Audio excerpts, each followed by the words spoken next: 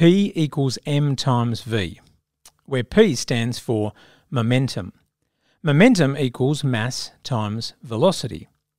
The amount of momentum an object carries will be determined by how heavy it is and how fast it is going.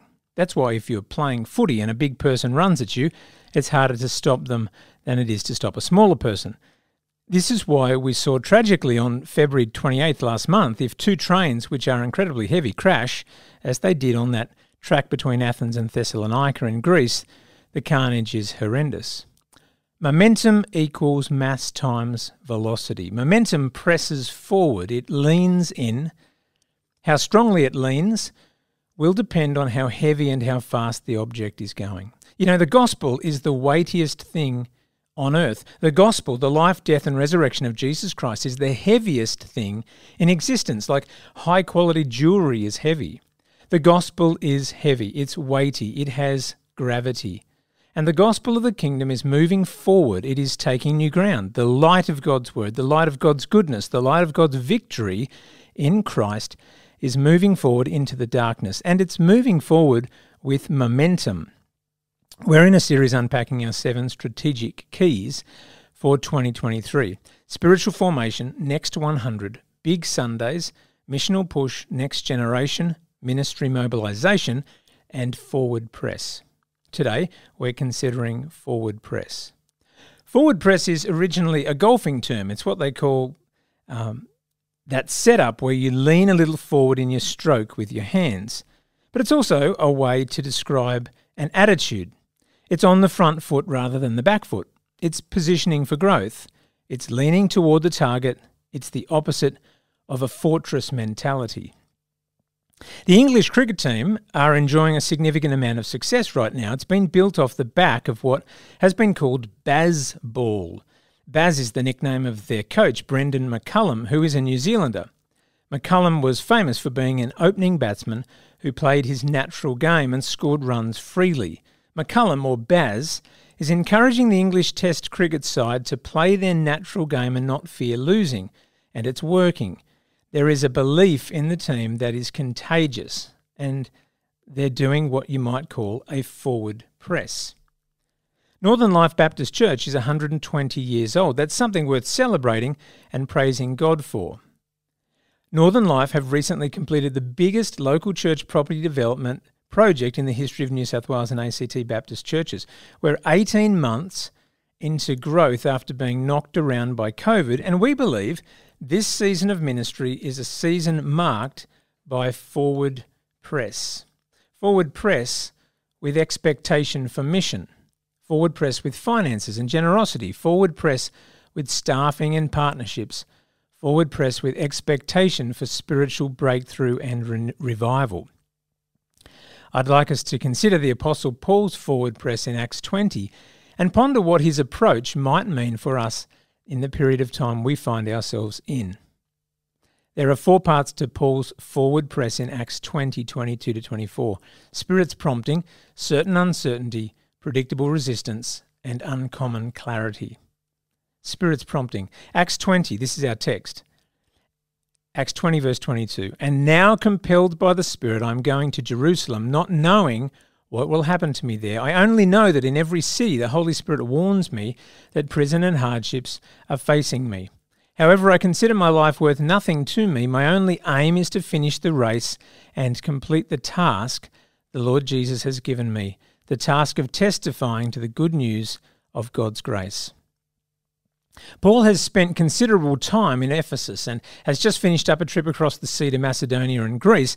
Now he's on his way back past Ephesus in western Turkey to the seaport of Miletus, from where he calls the Ephesian elders to travel about 50 kilometres to come and visit him for one final time. The persecution towards Paul has been ramping up. This is his 3rd missionary journey around the Mediterranean. Interestingly, Paul describes why he is sailing all the way back to Jerusalem. He is compelled by the Spirit. The word here means bound. The Spirit has a rope bound around him and is steadily drawing Paul back to Jerusalem. Now, Paul has collected a whole stack of money for the Jerusalem church who are experiencing a famine. But you get the impression that God has other things installed for Paul which require him to go back, not just delivering finances, compelled by the Spirit. An important part of forward press is the Spirit's prompting. After spending many decades in local church ministry, you start to see patterns emerging. The life of a local congregation goes up and down in health. We've mentioned this before.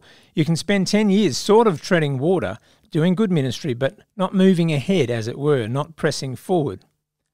Paul could have easily bunkered down at Ephesus or Athens or Corinth, but he carried a Spirit-prompted vocation to move forward with the gospel, taking the good news to the Gentiles at this particular time in his life. Some years ago here at Hornsby Baptist, our sense before we had the go-ahead for the development, our distinct sense was the wind wasn't blowing at that moment. The waves weren't metaphorically rolling in. We weren't thinking faithful ministry wasn't happening and bearing fruit, just that the momentum wasn't there. Christian ministry is all about sailing God's wind and riding his waves. It's his power, not our rowing strength, that gets us anywhere. It was a time to get ready, to mend systems, to see who God was putting into different roles in his church. There was plenty of work to be done, but we had a Spirit prompting that we weren't going to move forward very quickly for a while, and that's how things panned out. But over the years, seasons change. I believe, as do our leadership team, that we're in a growth season as a church. There is a nor'easter blowing. The swell is rolling through. In 2005, God entrusted our church with a weekly stewardship in today's dollars, so factoring in inflation. God entrusted us with $4,258 per week to steward. That's in 2005. 8 years later, that amount had grown in 2013 to $6,397. 10 years on, in 2023, that weekly number is around $12,500 with Barker and our leased apartment. So over 20 years, $4,258 to $6,397 to $12,500. Now, church is more than money, but that's encouraging, isn't it? That's a demonstration of the season we are serving through. This is a time to press forward. Ben was saying last week that the surveys show Christianity is on the decline in Australia. Well, praise God, that's not what we're seeing. I wonder, do you know what it's like in your life to sense the Spirit's prompting? To be healthy Christians, we need to be walking with the Spirit, which means we read our Bibles and we worship and we pray and we also listen. We listen for nudges, for subtle and not so subtle leadings of the Spirit. How many of us know what it's like to have a person on your mind? You don't know why, but you contact them and God opens up a way that you can be blessed or you can bless them. It's a prompting of the Spirit. Paul is moving with a forward press prompted by the Spirit. As a church, we want to be prompted by the Spirit as we press forward in kingdom advancement here at Northern Life. So what does that look like? Some of us are feeling like we're meant to be more involved with kingdom partners in the Philippines. It's something we're praying through. I feel the Spirit is prompting about staffing expansion for next year. SEE23, we're seeking the Spirit's promptings. How about you? We're individuals seeking God, and we're a church seeking direction. For Paul, what came with the Spirit's prompting was certain uncertainty. Acts 20:22 continues, "And now compelled by the Spirit, I'm going to Jerusalem, not knowing what will happen to me there." One of the new songs we've been singing has a line, "Don't know what you're doing, but I know what you've done." Certain uncertainty. Paul is saying, I'm leaning into the fact that I'm certain God is good. I know God has a plan. I know I have a role to play in God's kingdom advancement. I know my obedience will not be in vain. I know I can't please God without faith. I'm certain of all this, and with faith comes the inevitable uncertainty of belief. George Mueller was a Christian evangelist and philanthropist who lived in England during the 19th century. In 1835, while on a preaching tour of the country, he sensed the Spirit's prompting to start a faith-based orphanage for desperate children in Bristol. When I say faith-based, we're talking trusting God for everything. When Mueller stepped out and began the orphanage, he was certain God had called him to do it, just a little uncertain as to how the kids would be clothed and fed. At the time, there were an estimated 30,000 homeless children in the city.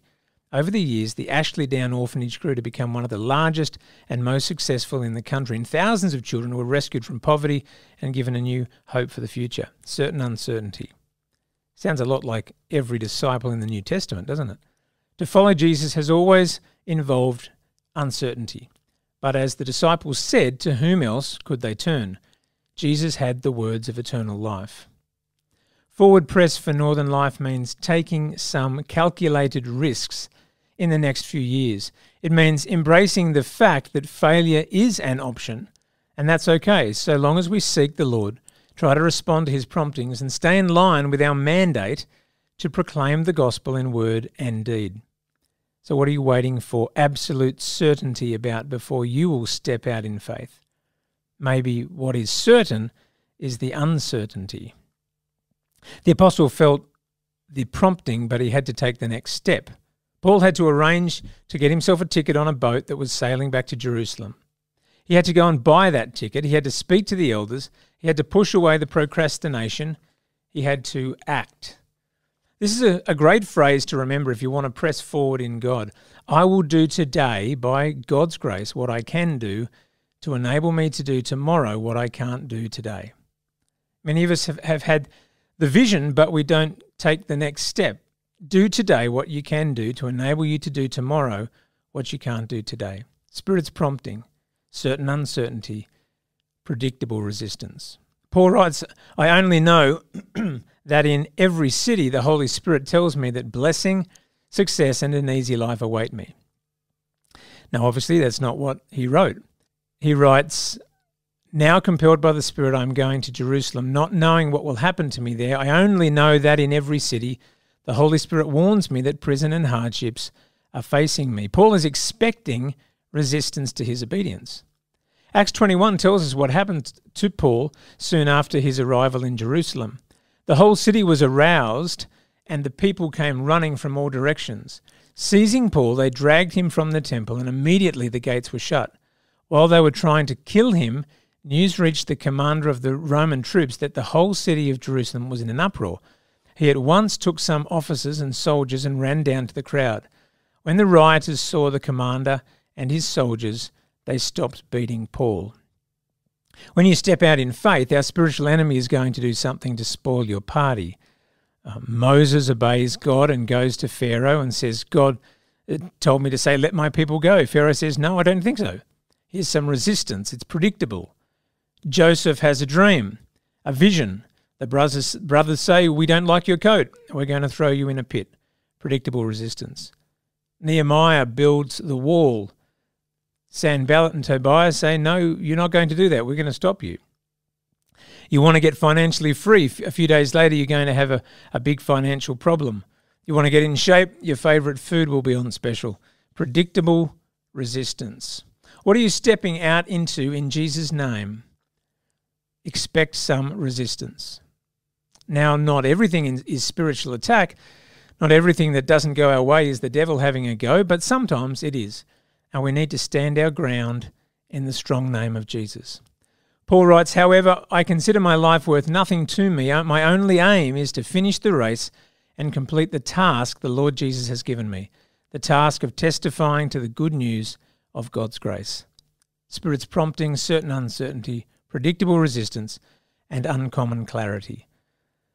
Paul is all the way over in the Aegean Sea between Turkey and Greece, Asia and Europe, and he wants to go west to Rome. That's his heart's desire, but instead the Spirit has bound him and drawn him on a ship 1,500 kilometres east back to Jerusalem. With the Spirit's prompting comes uncommon clarity. Forward press for a church is so much easier when the Lord has spoken. Faith comes by hearing, and hearing by the words of Christ. This year's theme of SEE23 is a prayer, Lord, help us see what you are doing and where you are leading us as a church. We're open. Not for an easy journey, but a worthwhile and meaningful journey, a faithful and fruitful journey. There is a bullseye for us to shoot at as a church, and it's relatively easy to find uncommon clarity with this bullseye. The glory of Jesus Christ, and the proclamation of his gospel through love in action with words. That's what we're about at Northern Life. Strangely enough, churches lose sight of this easily. This clarity can become uncommon, but it doesn't have to. P equals M times V. The gospel is weighty, but it's also represented by over 1 billion people worldwide. The mass of the church, not in a Catholic sense of mass, but the weight, the resources of the church, it is weighty. It has mass. The resources of this church, educationally, financially, relationally, with our networks, we have capacity in this group of people. We have influence, we have power, we have mass. And we have the greatest truth of the universe, the gospel of the Lord Jesus. It's big, the church, and it's moving. It's taking new ground. It has velocity, that is speed with direction. Clarity of purpose gives speed with direction. When something weighty starts moving, it creates momentum. We are in a growing season of momentum at Northern Life. Join the movement. We're taking the love of God to the world, hope to the nations, and good news across the street. We're pressing forward. Northern Life, this is a year of forward press. May we encounter the Spirit's prompting, embrace certain uncertainty, expect predictable resistance, and experience uncommon clarity. Amen.